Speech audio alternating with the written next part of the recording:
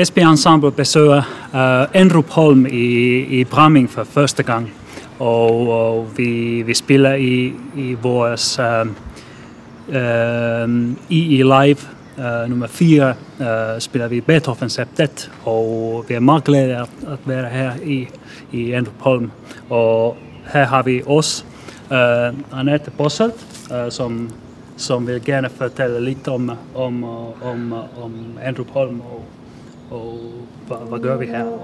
Alt muligt. Ja. Ja. Ja, men du har jo sagt det. Ja. Det hedder Endrupholm her. Det ligger godt 20 minutter fra Esbjerg. Det er den her skønne herregård, som stadigvæk er privat. Men meningen er, at her kommer det til at være et sted, hvor Esbjergs borgere og også folk udefra kan komme og opleve alverdens kulturelle tilbud. Som sagt, stadigvæk privat. Jytte og Johan Hoffmann bor her selv, men synes, at det var en rigtig god idé at gribe den her corona-koncert-idé ved at låne stedet ud til Esbjerg Ensemble. Fordi det kunne fint være sådan en ting, som kunne komme til at foregå herude, når det engang åbner for folk og offentligheden. Så det er sådan en lille sneak peek på det, som vi tænker kunne komme til at ske her. Ja. Der er det den her type klassisk musik, som I nu ved en hel masse om, du fortæller om bagefter. Yeah. Men ellers så bliver det også et sted, hvor der kommer folkelig rytmisk musik, kunst, udstillinger og alverdens forskellige genrer og aktiviteter inden for kulturens verden. Er Endrupholm åben for folk? Ikke rigtigt. Ja. Ikke endnu. Okay. Nej, det er sådan, at Johan Hoffmann, som bor herinde, han etablerede i sin tid det, der hedder Johan Hoffmann-fonden. Mm-hmm. Den lavede han i 16, gav den penge ud for første gang til kulturen, og der er 3 forskellige formål, men kulturen er en af dem. Og det er tæt på hjertet hos Johan, så han etablerede lige før årsskiftet en fond mere, som hedder Endrupholm-fonden. Og i den har han puttet 40 millioner kroner. Og når han flytter ud herindefra, så skal de bruges på, at fonden får foræret, eller erhverver sig huset, herregården her.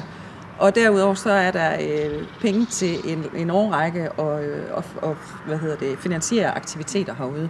Mm-hmm. Så det er sådan set op i det, men de bor her altså selv. Så indtil videre, så er det sådan små lukket, ligesom i dag, hvor det bliver lånt ud til et eller andet særligt arrangement. Men der er lavet en Facebook-side, og vi skal nok fortælle også i pressen, når det kommer til at ske. Men nej, ikke rigtig åbent endnu. Mm. Okay. Mm. Beethoven septet is something Esbjerg Ensemble has really played a lot, and it's kind of a signature work for us, and we really always enjoy playing it. And there is a ensemble has also recorded it in the past and plays it in concert almost every year. We always find different kind of energy for that, and of course we play in different kind of venues and different acoustics, and we have played it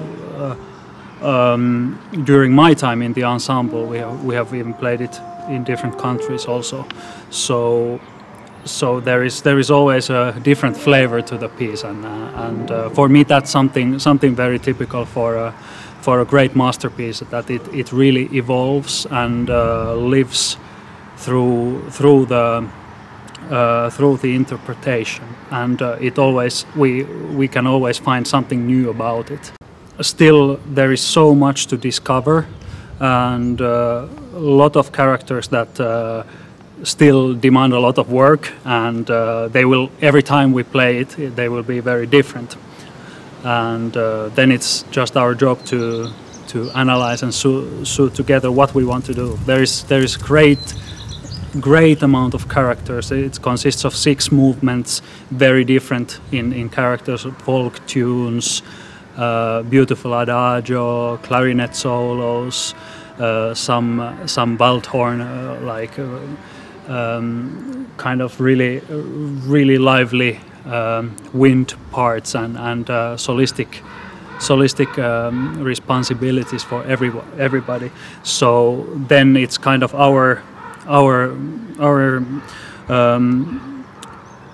freedom to really choose which interpretation we take this time, and I think this time this fantastic venue has really inspired us in a very different way, and the setup we got to this barn, it's somewhat particular, and it has been really nice to look at this piece and rehearse it for knowing that we are able to do it in a very special venue. As always, stay safe and enjoy SB Ensemble's EE Live from Endrupholm, Bramming.